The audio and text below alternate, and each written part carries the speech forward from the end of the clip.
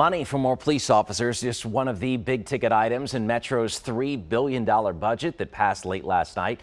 Metro employees will also see a bump in their paychecks soon. News Channel 5's Aaron Cantrell live downtown for us. And Aaron, this budget is actually making history.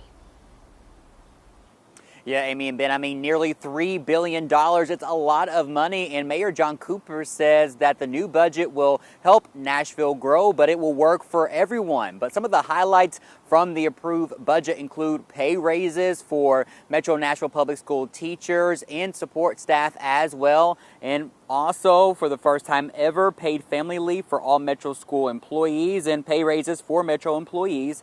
And the district will also get a 9% increase in its budget. Now, there's also money to hire more police officers and add a 9th precinct in Southeast Nashville, which has been talked about for years and something a lot of people are affected by, the high cost of rent. The budget spends $20 million annually towards adding affordable housing in the city.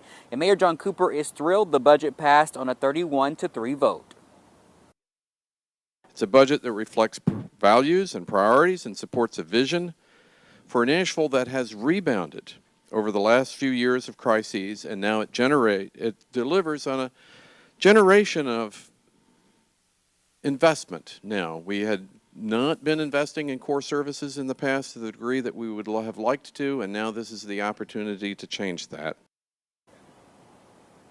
Now, what I mentioned, that's just some of the highlights that this budget will cover. In fact, there's a lot to it, and we have more in-depth reporting over on newschannel5.com.